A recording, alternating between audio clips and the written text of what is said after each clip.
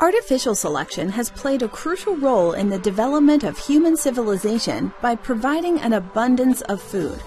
Under human selection, crops have seen drastic changes through evolution.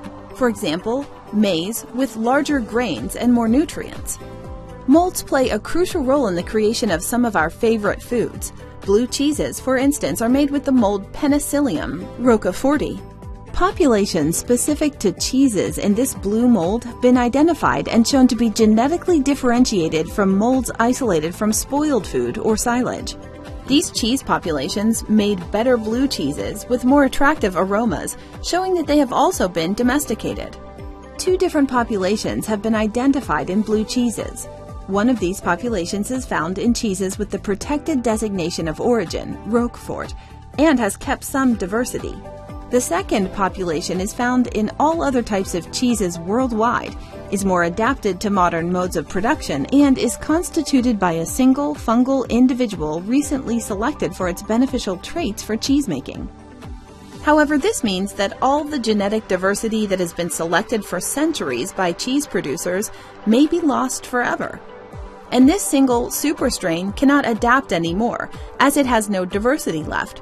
Actually, this strain has already lost much of its fertility.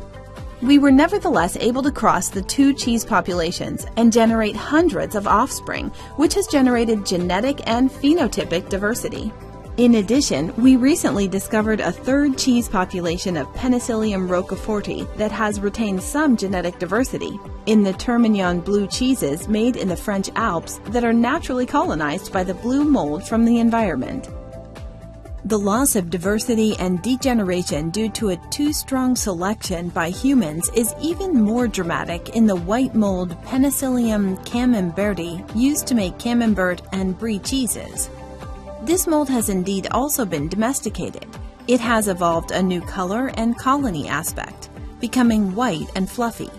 It has, however, even less diversity left, as a single albinos mutant has been selected and clonally propagated, leading to degeneration. It does not produce enough spores anymore to inoculate in cheese and has completely lost fertility.